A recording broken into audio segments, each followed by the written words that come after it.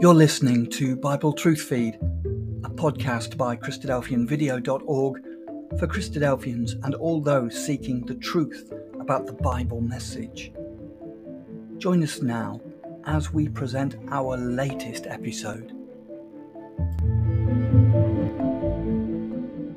We're all very aware of what conflict is because we have lived different times on the earth, and conflict is a feature of our lives every day.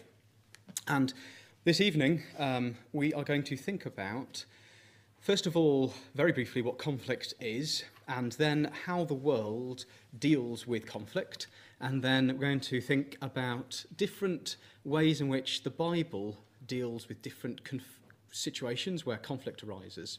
And ultimately, we're going to think a little bit about the biggest conflict that exists for humans.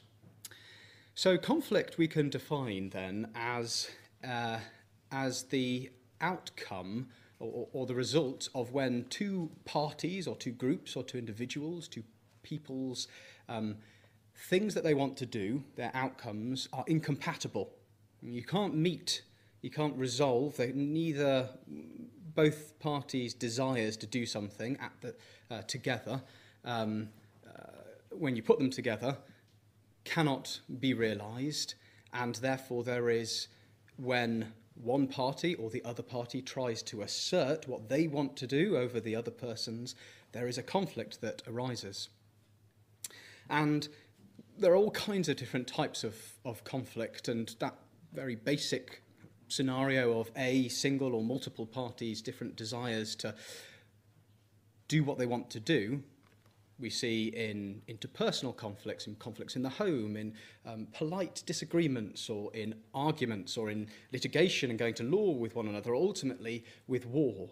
All of these are where the different groups are wanting to do something, and they can't do what they want to do because it clashes against what somebody or some other group wants to do, and conflict arises.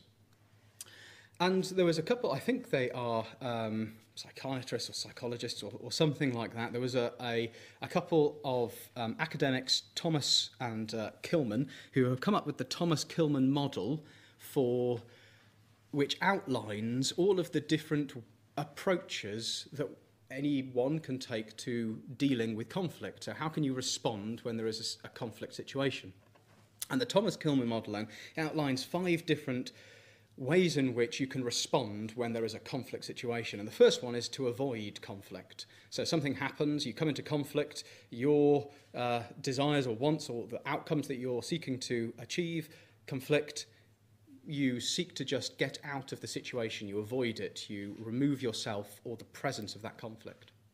The second is to accommodate. So that is, you continue in that present kind of situation, but you allow your own desires or whatever your outcomes that you're trying to achieve to be removed or to be reduced, and allow the other persons to continue and to realise what they want to do. So you can accommodate the other person's outcomes. You can compromise, so you can come together as both parties and you can have a discussion, and both of you will not quite get exactly what you want to get, but both of the parties will get something, or be able to realise some of what they're after. You can compete, so you can assert your own outcomes, and the other party's outcomes will suffer because of it, and that incompatibility is going to be they're going to fall foul of your competitiveness in that situation. Or you can collaborate, so both parties together can come together and you can try to realise there is a way here that we can resolve the situation so that we can both get exactly what we want out of this situation through coming to some agreement about how this is going to work. And there are 2 characteristics that the Thomas-Kilman model outlines which are applied in different levels depending upon which strategy you are adopting. So there is assertiveness And then there is cooperativeness. And if you were going to be particularly competitive in your model, then you would display the character of assertiveness, and you would have low levels of cooperativeness. And if you were going to accommodate, then you would, for example, have high levels of cooperativeness and low levels of assertiveness. So this is some of the thinking. This is a pattern, a model, which describes the different approaches in any conflict situation that we can adopt. Now, so that's a kind of an abstract model for dealing with conflict, which then can be applied to lots of different situations. When we think just briefly about the world of business, there are different ways then, if there are conflicts between different businesses, that conflict can be resolved. And at one end of the scale, there is litigation. So one business can seek to assert through law the outcomes that they are seeking to do. They feel that their rights have been broken in some way, and so they will say, well, we're going to invoke law and we're going to realise everything that we want to do and assert our rights, because that is what we're going to do. And it's generally understood that that kind of aggressive approach to dealing with conflict is perhaps in business not always the most efficient way of businesses working out their problems or the conflicts they have between one another. And so where there is conflicts, another approach would be to bring in a mediator. And a mediator will sit as a third party, an independent third party, and speak to the two different groups that are trying to work something out, and they will suggest a solution that then may or may not be agreed upon by those two businesses. And then a kind of in between is arbitration. So again, a third party, an independent third party, will come along, but they will perhaps have the ability to enforce a decision on the basis, to make a decision on behalf of the discussions that are happening, and sometimes that is legally enforceable, and sometimes it isn't.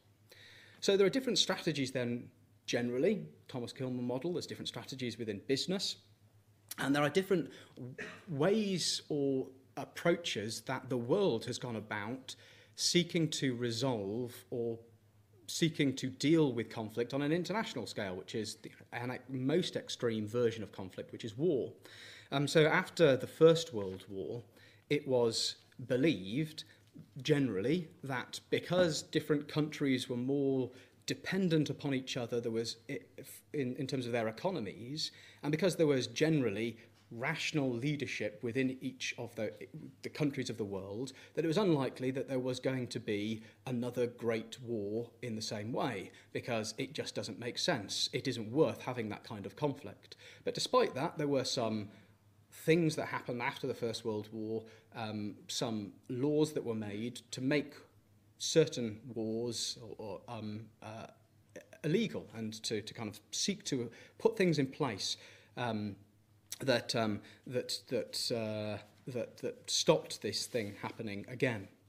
And then, of course, it didn't work. So you got the Second World War, and so after the Second World War, there were more institutions. There were things like the United Nations that were established, UNESCO that was established, the International Monetary Fund. So there's economic and legal and kind of international organisations which were established to say this conflict, international conflict, war, is a problem. It is not a good thing, and therefore let's stop it. And it was in the 70s and 80s then that during the Cold War, the discipline of conflict resolution really took off, because there was a recognition within academia and within governments that there was great value in thinking about how to develop different ways of dealing with conflict. And so conflict resolution as an academic discipline began to take off in universities and courses that you could go and study, and institutions which were devoted to dealing with conflict. And it hasn't really worked because we're all aware, aren't we, of lots of different conflicts in the world, and particularly Russia invading the Ukraine. So wars still occur. This extreme version of conflicts still occur. And in our day-to-day lives, there are still conflicts. I imagine that most of us, in some way, shape or form have probably experienced a conflict today and probably will tomorrow. So conflict then generally is something that we live with individually, internationally. What does the Bible say about dealing with conflict then? Well, let's just turn to Genesis chapter 3 and verse 3. Because Genesis chapter 3 and verse 3 describes for us the first and, as we will see, the most fundamental of conflicts between man's desired outcomes and God's. And in Genesis chapter 3 and verse 3, God stipulated in verse 1 that ye shall not eat of every tree of the garden. Well, it's the serpent actually said that, but God had said it previously. So the Lord God, well, let's read from verse 1. Now the serpent was more subtle than any beast of the field which the Lord God had made. And he said unto the woman, Yea, hath God said, Ye shall not eat of every tree of the garden? And the woman said unto the serpent, Ye may eat of the fruit of the trees of the garden, but of the fruit of the tree which is in the midst of the garden, God hath said, Ye shall not eat of it, neither shall ye touch it, lest ye die. And the woman sees in verse 6 this tree, it's good for food, it's pleasant, and she takes of it and she eats it, and so does Adam. And we've got there the first conflict, really, between God's desire for man to be obedient and man's desire to do what they want to do and to satisfy, in this case, the lusts of the flesh, to satisfy, to do what they want to do. And the conflict then results in man and God previously being together, now being separated. A man is thrust out of the garden towards the end of that chapter, and there is this great divide then which is established between man and in his sin and God in his righteousness. It's a conflict then that for the rest of the pages of our Bible, God seeks to find or establishes a solution for. Now, it's in Genesis chapter 4, the next chapter, that we have another conflict, a very severe conflict, where one brother, because of his desire to be accepted by God and his desire for his brothers and his jealousy of his brother, kills him.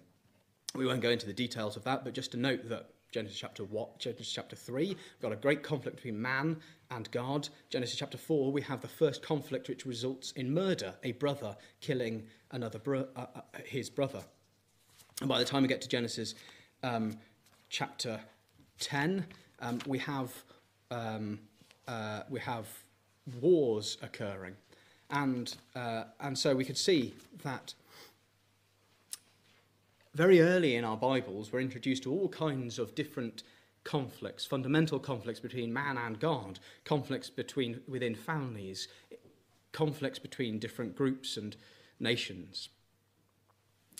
Let's turn to Genesis chapter 13, because we read together then, here is an example of how conflict might be resolved. And the issue that we see in Genesis chapter 13, the problem here is that there is not enough room for the flocks of Abraham and the flocks of Lot to exist together. There is an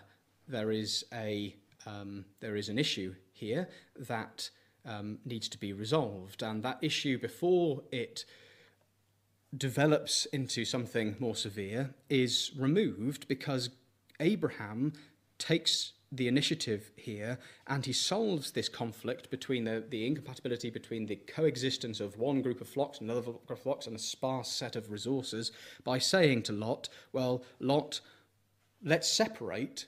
So this is kind of an avoidance conflict strategy, we might say, and let's separate, and Lot, you go.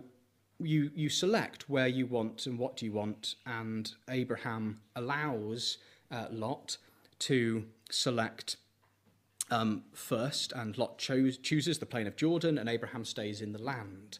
And so there is an element of selflessness here on Abraham's behalf, which removes, which dissolves this conflict which was present and could have escalated. So that's one example. Another example is if we just turn on a few passages. Let's go to Leviticus chapter 24. Because in Leviticus chapter 24, arguably we've got quite an interesting kind of way of resolving conflict or potential conflict. If we read in Leviticus chapter 24 and verse 19,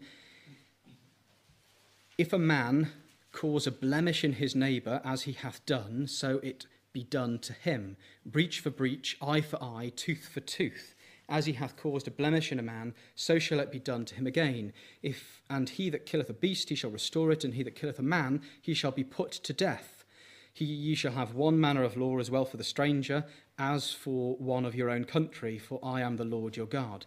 So there are two ways in which we could suggest that this is removing conflict. If you've done something where you've accidentally done something or purposefully done something to your friend or your neighbour, then it will be done to you, even up to the point of killing them. If you kill a person, then you will be put to death. And we'd suggest that this is removing, in some way, a conflict in that it puts in place an equivalence, doesn't it? A type of justice which is quite extreme and extremely equivalent between something happens, it happens to you. There is nothing else that should happen after that. That this is dealt with and it is fair. And there is another way in which we could see this as being a prevention of a conflict or a resolution to a conflict, in that it prevents it, doesn't it? It provides a clear and understandable response. If you do this, then this is going to happen, and therefore don't do this. There is a consequence here which people are made through the law very aware of. So here is another, we might suggest a strategy for a type of solving conflicts, which is written into the law of God. Let's turn to our New Testament and let's look at another example, which is in Acts chapter 15. Because that example in Leviticus is in some ways quite harsh, isn't it? It's quite absolute and black and white. But the way in which the conflict is dealt with in Acts chapter 15 is a little bit different. And the problem here is that as the church begins to grow, as more and more disciples become baptized and the knowledge of Christ expands, there is a difference of opinion, or there is an issue between different groups within the ecclesia of those that are baptized. And some of those that are baptized are Gentiles, and some of those that are baptized are Jews. And although the Jews have accepted Christ, the Jewish elements have accepted Christ, in this chapter, one of the issues that arises is that the Jewish members of a meeting, of an ecclesia, have also clung onto aspects of the law, and they have amalgamated their understanding of what it is to be in Christ with what they were previously under the law of Moses. And they've said that actually that kind of amalgamation of these two things should also be imposed upon the Gentiles, and that they should follow parts of the law as well as living in Christ. And that conflicts then with the Gentiles' view that actually they shouldn't have to follow the law. They're not part of the law, they're free from the law, or any believer that just had this understanding. And there was a conflict here, and it was a conflict which was proving extremely severe within the churches. And what is the solution to this? Well, in Acts chapter 15, and the particular point here in Acts chapter 15 is that the aspect of the law that was required is that those that had accepted Christ, Jew or Gentile, had to be circumcised. And the solution here comes from verse 13. So they listen to the different parties discussing, and then after they have held their peace, an apostle, a spirit-guided elder, stands up, James, and says, "Men and brethren, Hearken, listen to me. Simeon hath declared how God at the first did visit the Gentiles to take out of them a people for his name, and to agree the words of the prophets as it is written. And he outlines then the fact that the Gentiles have been brought in to being in a position of in Christ, and as a consequence part of an adopted family of Israel. But he goes on and he says, my sentence in verse 19 is the resolution, the way in which we're going to resolve this conflict is that we don't trouble them which from among the Gentiles are turned to God, but to be circumcised. We don't impose upon them this thing which is unnecessary, but that we write unto them that they abstain from pollutions of idols, and from fornication, from things strangled, and from blood. For Moses of old time hath in every city them that preach him, being read in the synagogues every Sabbath day. Then pleased it the apostles and elders with the whole ecclesia to send chosen men of their own company to Antioch, and they write letters and they explain this thing. And the solution that they've come to, and the solution is, well, we are actually going to reflect that the Gentiles have clearly been brought in. We know that they have been brought in to the faith of Israel, and that we are not going to require them. There is nothing that requires them to be circumcised, but we are going to ask them to do certain things which seem to be, in some ways, some of these things, a compromised position, or a sympathetic, perhaps is a better way of putting it, a sympathetic position to the Jewish elements, particularly that last part that they should abstain from things strangled and from blood. So there is here an acceptance of the things which are particularly offensive to the Jewish elements. There is a level of compromise here which is being described, but ultimately there is no need for them to be circumcised. Let's just look at another example, which is in Matthew chapter 18. Because in that situation that we saw, there was a spirit-guided elder stood up and made a pronouncement, discussed, understood as an ecclesia. They came together, they thought about what was right, and there was a decision made by someone who had that authority to make that decision, and which was a position which was sympathetic to both parties involved. Matthew chapter 18, here is Matthew chapter 18 is interesting because here is a solution to resolving a conflict which exists between two brethren. If one brother does something against another brother, and that brother that's had something done to him feels that he has that a wrong has been done, well, really this is a conflict between the brethren, but ultimately it's a conflict between the brother that has done something wrong and God. And the way in which this conflict is to be resolved is that there is a process that is established. And we know that this passage is dealing with, really, the spirit of this is about stopping the conflict that exists between a man that's done something wrong to God, because of the context, which is talking about sheep going astray. It's talking about sinners, and the way in which, if there are 99, does God care that one sinner has gone astray? Yes, and every effort is to be made to bring them back.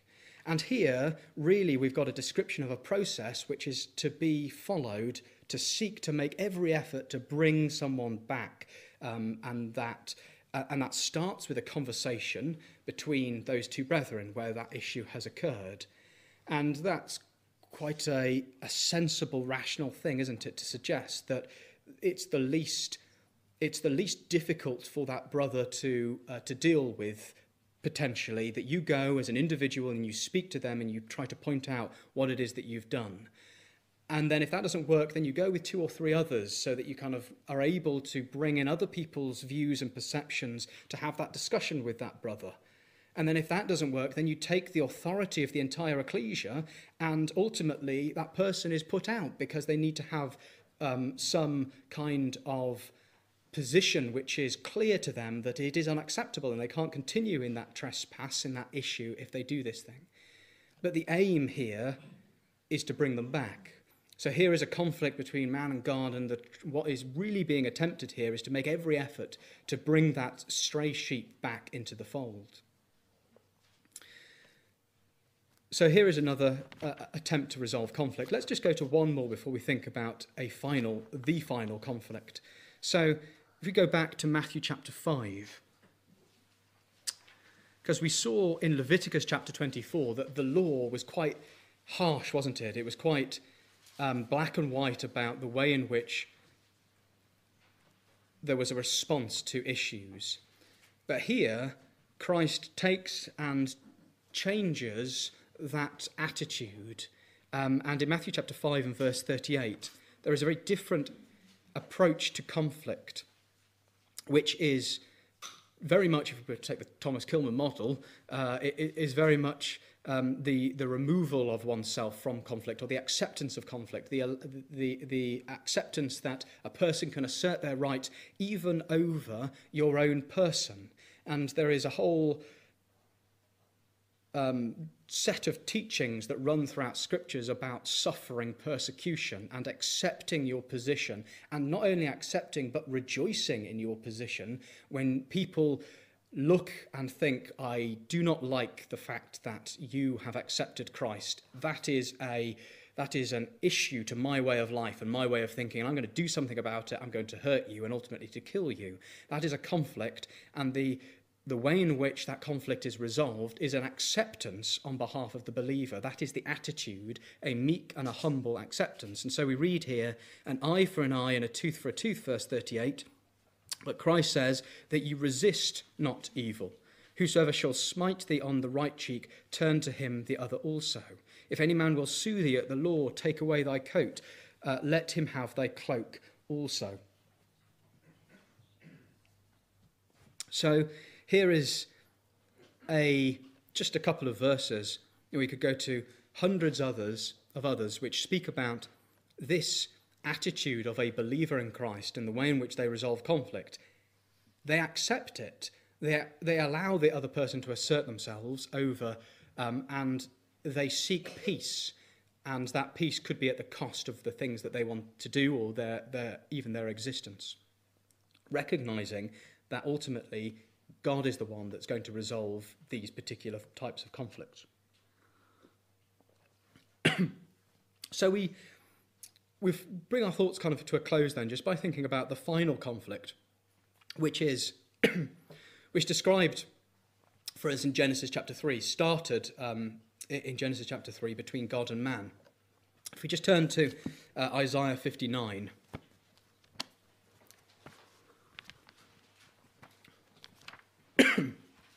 Isaiah 59 just really describes for us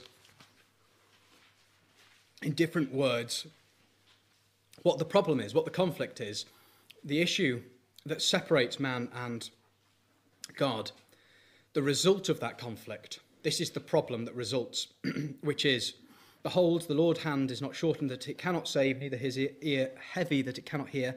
But, verse 2, your iniquities, your sins, have separated between you and your God, and your sins have hid his face from you, that he will not hear.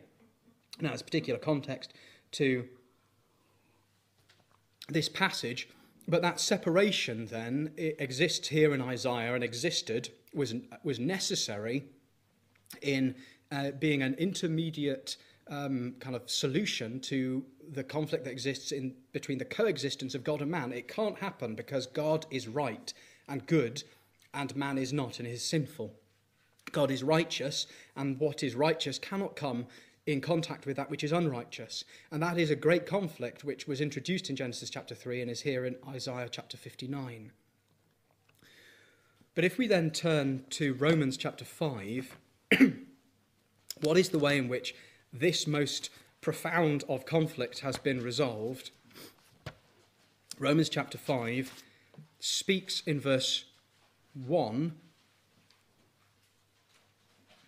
of a peace that exists with God through our Lord Jesus Christ. So what is this referring to? This is hinting at a removal of this conflict that exists, that there can be a peace, and it happens through Christ.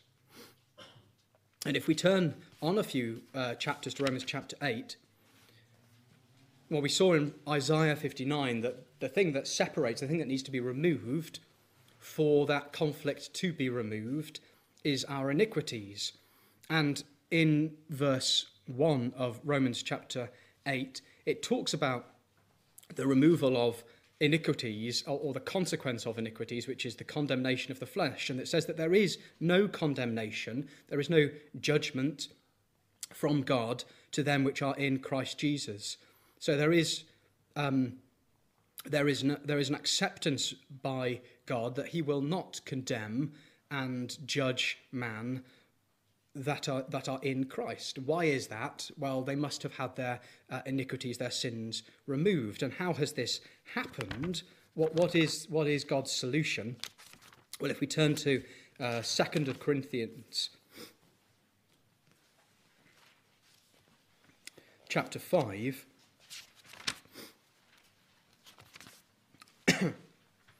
we read about how man and God have been brought back together. In verse 18, all things are of God, who hath reconciled us to himself by Jesus Christ, and has given to us the ministry of reconciliation, to wit, that God was in Christ, reconciling the world unto himself, not imputing their trespasses unto them, and hath committed unto us the word of reconciliation. Now, then, we are ambassadors for Christ, as though God did beseech you by us. We pray you in Christ's stead, be ye reconciled to God. How has God done this, then?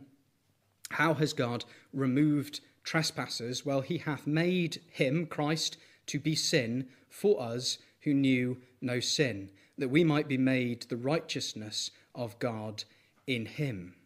So God took a man, his son, who was not a sinful man, did not sin, and God said, well, that man, because of he has not sinned and lived without sin and then died without sin, conquered sin. He conquered the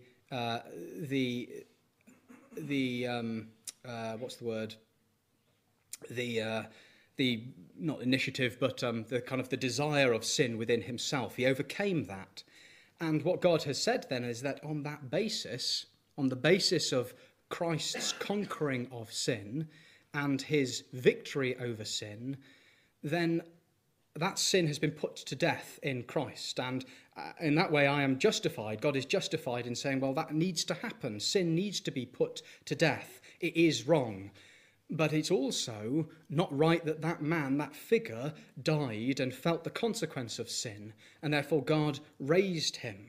And God says that on the basis of what this man has done, I am willing to accept that all men can have their sins removed and put to death in this perfect sacrifice if we recognise that this sin that exists within us and that we cannot remove has been borne by Christ, has been carried by Christ, and we accept that we are unable to remove that sin and that we are not right before God, but that sin has been put to death in Christ as our representative. So this then is the way in which God has resolved this greatest of conflicts, by justifying his position in saying we need to remove sin, that sin is the problem that exists between man and between him, and that the righteousness of God is upheld in putting Christ to death, but that Christ's righteousness is then conferred to all that make this recognition and say that we cannot save ourselves, but that through faith, our belief in that salvation that God has brought, we can be saved. So we've seen then this evening that there are lots of different ways in which man has tried to and continues to try to resolve the conflict that exists between it exists within our lives. And that there are lots of different examples in the Bible about how God and faithful men seek to resolve conflicts, whether it is upholding God's word, whether it is adopting a spirit of meekness and of humility, and that ultimately that conflict that exists between man and God has been removed through the work of the Lord Jesus Christ. Thank you.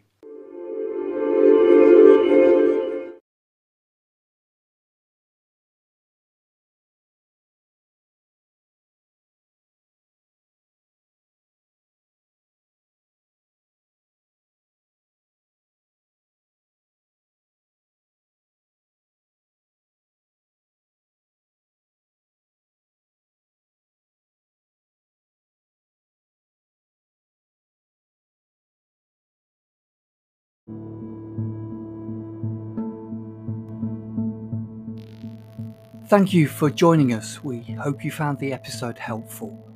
Don't forget, most of these episodes are also available as videos on our video channel, cdvideo.org. So head over and take a look. If you have any comments or questions or suggestions, please get in touch or leave us a voice message. We love to hear your feedback.